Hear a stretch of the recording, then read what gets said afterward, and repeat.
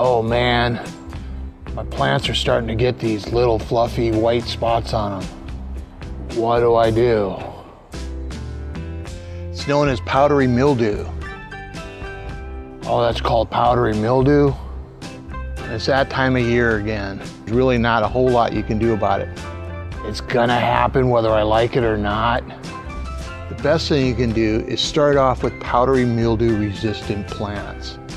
Okay, I didn't look into planting powdery mildew resistant plants. Some varieties of these plants just resist it better.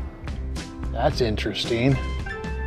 The second thing you can do is start to remove badly infected leaves. I could cut off the leaves.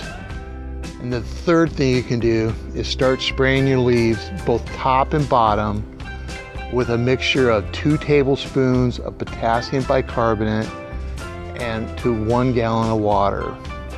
Okay, that changes the pH of the leaves, making it much more difficult for the powdery mildew to take hold. Will sodium bicarbonate work? You can use sodium bicarbonate, but it doesn't work as well. Okay. Potassium bicarbonate actually works as an actual fungicide. Take your time and be thorough.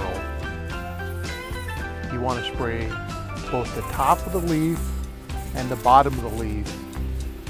And on these zucchini plants, you also want to make sure you get all the way around the stem, as it seems to be very susceptible to powdery mildew also.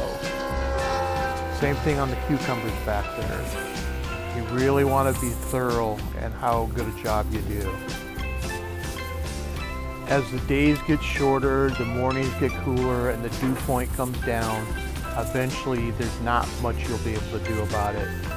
This will help maximize the production of your plants as long as you possibly can get out of them.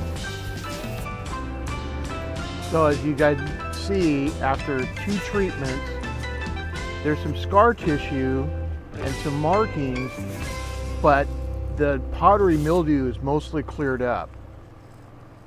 Like, share, and subscribe.